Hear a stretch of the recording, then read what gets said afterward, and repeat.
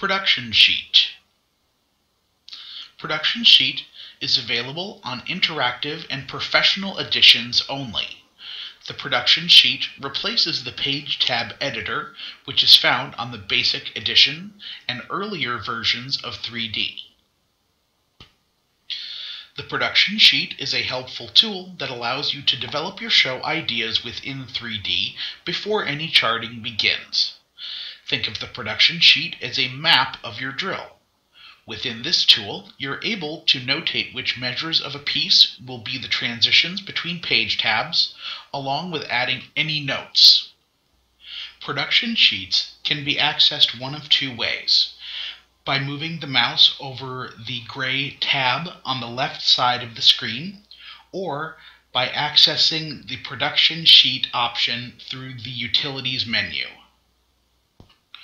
Production Sheet Options. Set indicates the set or page tab number you are working on.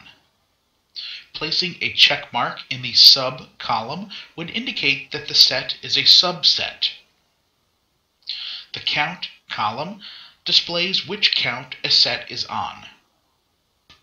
Transition shows how many counts there are to get to a particular set. Selecting a row under the Measures column would allow you to input which measures in the music the set is referring to. Title works much like the Measures column. If you click on a row under the Title column, you would be able to input a title for that particular set. The Notes columns are there for any quick instructions or notes the ensemble might need. These notes can be quickly imported into a text box and displayed on the field through the Text Box tool.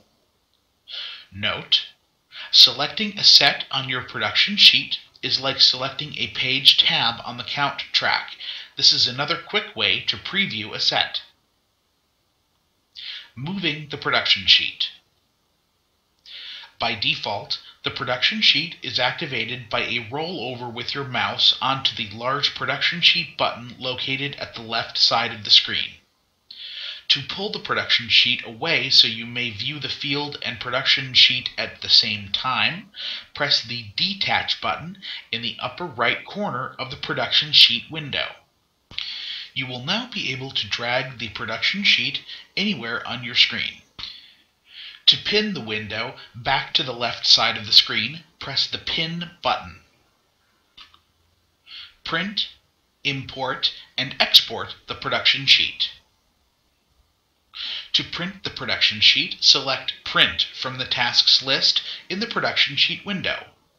Any notes columns on the production sheet that have no information will not be printed. To import a production sheet that has been created from a third-party application, select the Import option from the tasks list in the production sheet window. This will open a new window where you may browse your machine to find a production sheet for importing.